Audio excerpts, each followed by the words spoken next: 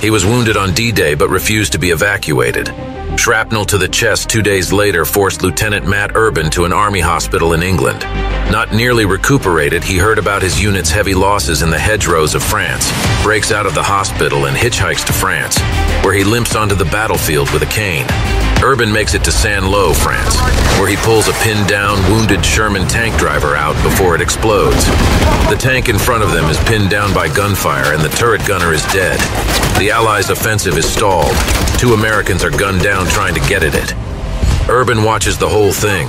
He hobbles his way to the turret, orders the driver forward, and proceeds to knock out the German machine gun and anti-tank gun nests.